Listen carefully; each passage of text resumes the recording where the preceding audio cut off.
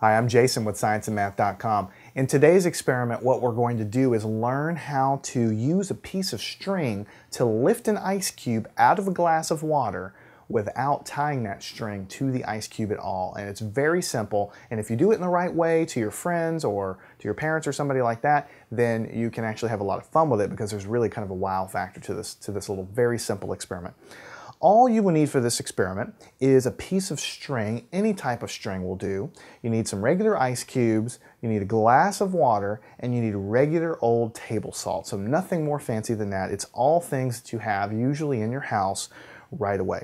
So let me go ahead and put my safety glasses on. There's nothing too dangerous here really, but we want to just be getting in good habits. What you want to do is take your salt and kind of keep it out of sight. You don't want whoever you're showing this to see the salt. It's kind of a little bit of the mystery here.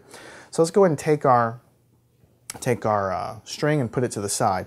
The way you want to do this, the way you want to set this experiment up basically, is you want to have a glass of water. It's just regular tap water, and you can even actually fill the glass with water directly in front of the people that you're doing this for, just so they know that there's no tricks and there's nothing going on, no funny business, so to speak. What you want to do is basically take your glass of water and keep it separate from the ice, and right in front of the people you're doing this for, just take a regular ice cube and drop it in the glass of water. Now you can actually put a few pieces of ice in there if you want, but just for the sake of this demonstration, I'll just use one piece. It'll be a little easier to see what's happening. And what you do is you approach the people and you say, I bet you that I can take this ice cube out of that glass of water with this piece of string, and I will not touch that piece of ice with my fingers at all. Because most people, when they see this, they'll say, well, he's going to tie the string to it, he's going to do something like that. But you tell them, no, I'm not going to touch that ice at all. I'm going to use this string, I'm going to take that ice out of the water, and I'm not going to touch that piece of ice. Most people will say, that's impossible, you can't do that. And you'll say, watch me. So what you'll do then is out of your back pocket, you'll pull out some table salt. And this is sort of the secret ingredient to make this work. So what you'll do first, though, is what you need to do is lay this piece of string across the top of the ice. It doesn't matter exactly how it's done, but you did promise that you wouldn't touch the ice with your fingers, so you don't want to touch the ice with your fingers. So just kind of lay it across the top, much like I have it here, right? Obviously, you're not going to be able to do anything with it. You're not going to be able to pull the ice out now, but then what you do is you sprinkle the salt right on top, like that. That's all you need, and you count to 10. 1, 2, 3, 4, 5, 6, 7, 8, 9, 10, and then carefully and gently you lift this ice cube out of the water. And that's it. This ice cube has frozen itself. Whoops, there it fell off there a little bit at the end there, but it lifted itself out of the water. Let's do it one more time just to kind of show you how to do the whole thing. We'll put a few more ice cubes in, just kind of give it some variety. So now that you know how to do it, just lay the string. You can actually coil it up even. It's a little bit better sometimes.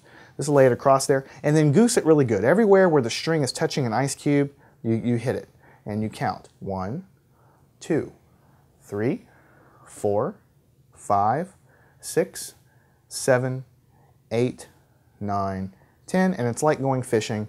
You just see what you get in the end. Sometimes you get lucky, like this, and on the bottom one there, we didn't quite manage that one, but here we did lift that guy out. So that's a pretty amazing trick, right? You're able to lift, and it's frozen solid to this guy. So how does that work? I mean, if you don't use the salt, obviously it doesn't work at all. If you just take a piece of ice in there, there's no salt, you can hold it there all day, it's not going to refreeze to the string. So obviously the salt has something to do with it. How does it work? Okay, when you put salt, regular old table salt, on ice, it has an amazing effect, a really amazing effect. What it does is it changes the freezing point of the ice. And the reason that it does that is kind of beyond the scope of this video. It's deep into the way that ice is formed. But the bottom line is that if you think about ice, what is ice? It's frozen water, right? So if you take water and you put it in a freezer and you lower the temperature to the freezing point, which is 0 degrees Celsius, or you can also talk about Fahrenheit, 32 degrees Fahrenheit, then once you reach that 0 degrees Celsius, then it's going to crystallize and form this solid that we call ice that we see every day, right? Okay, now the deal is that whenever you put that salt on the ice, then at that moment, at the at the point where the salt touches the ice surface, the melting point or the freezing point of the ice is no longer 0 Celsius anymore. It's lower than that. You've lowered the melting point. And again, the reason why is deep in the reasons of how ice is formed and the interaction with the salt and all that, but you've changed the freezing point. So, to use my hands to gesture a little bit, let's say this is 0 degrees Celsius. So here we have some water. It's warmer than that because we just put it in the freezer. The freezer cools off the ice. It gets to 0 degrees Celsius where my hand is. Suddenly it forms ice cubes, all right?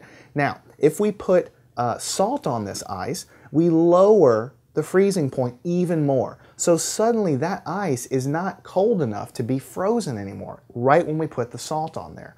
So what happens is when you put salt on ice, the net effect of it is the ice melts right at the portions and right at the point where the salt crystals touch the ice. It actually melts. If you could get a microscope and look at this ice right at the moment when I put the salt on it, you would see the very top layer of that ice gently begins to melt.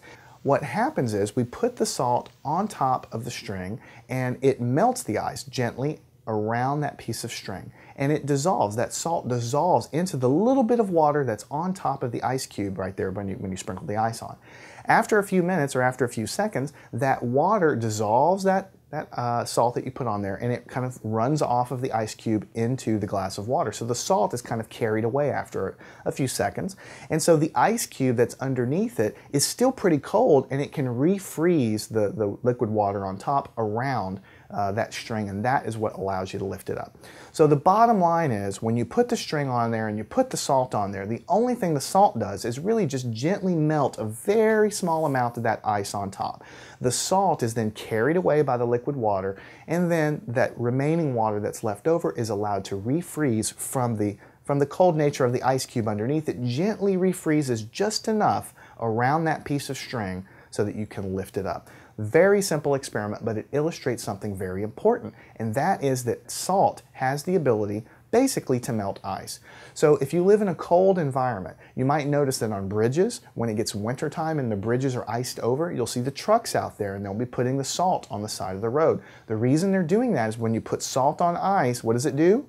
It lowers the freezing point. So if it's hovering right around freezing outside, just icing over your bridges, if you go salt your bridges, suddenly at those places on the bridge, ice cannot form at 0 degrees Celsius. It takes it a little bit colder temperatures to form that ice. So if your weather pattern is hovering around freezing temperatures and you put ice on the bridge, you should be able to prevent the ice from forming by putting the salt on the bridge there. And so that's why we do that. I'm Jason with ScienceAndMath.com. I hope you've enjoyed this. Go get these materials. It takes 5 minutes. It's actually really neat, and I think you'll find that if you show other people this guy, most people will not know how you're going to do it until you show them how to do it. It's a little bit of science here in everyday life that we can use to kind of have a little bit of a wow factor and impress people.